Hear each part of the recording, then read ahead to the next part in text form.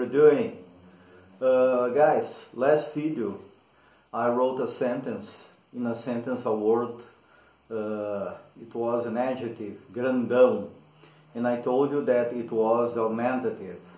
Okay, so today the topic is augmentative and diminutive, alright, in Portuguese. So let's check them out. I put here the normal adjective, amigo, amiga, friend, masculine, feminine in Portuguese. The augmentative is amigão. If it's a woman, amiga, amigona. It changes ão to ona. Alright? And the diminutive, amiguinho, amiguinha. Notice here, ão is the augmentative, and usually inho or inha for the diminutive. Alright? So, animal, animal, animalão, a big animal, and the diminutive, animalzinho, right?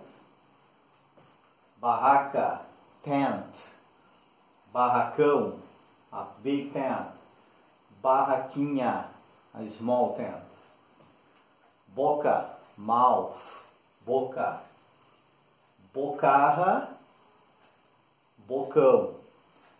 This form here is the form that you find and that is considered correct in the dictionaries, okay, in grammar, but nobody uses it, nobody says it, okay.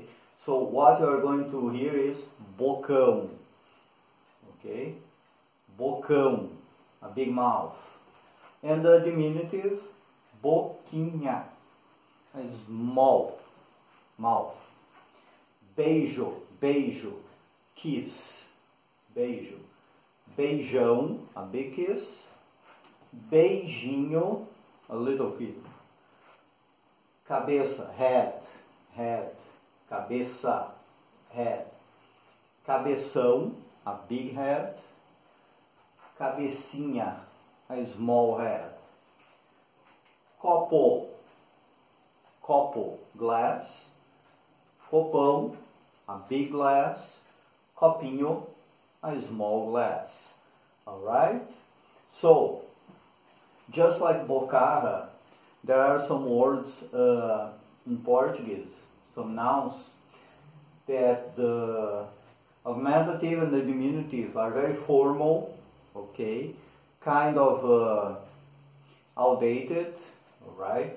So, they are considered correct, but you just find them in very fine works of literature, right? Nobody uses them on a daily basis, and many people, I'm 100% sure, not even know what they mean, right? So, usually the augmentative is ão, if it's a man, ona, if it's a woman, okay? And the ones that have both forms.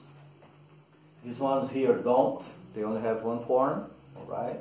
So, masculine, and then you use ão, okay? Sorry, animal is not only masculine, can be feminine and masculine. Amigo, masculine, amiga, feminine, alright? So just add just add not.